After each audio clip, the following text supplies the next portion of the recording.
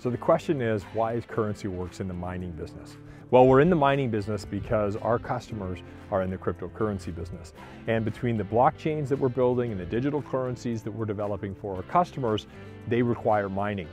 For us to provide a truly vertically integrated suite of services that allow our customers to have the best currency products available, we need to be able to ensure the legitimacy and the security of that entire operation, which means that we have mining operations for our customers. Now, not only do we have mining operations for our customers, but we have a mining operation that has a zero cost to it.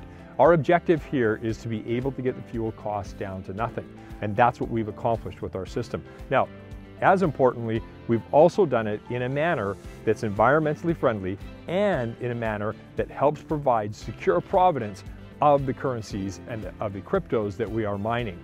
The issues of ethics, the issues of environment are important in every product, including cryptocurrency.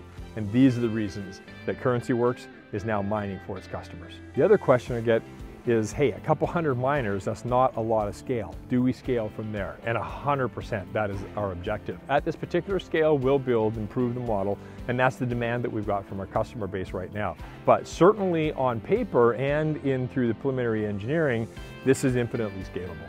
So we'll continue to scale out prudently and as appropriately as we have customer demand.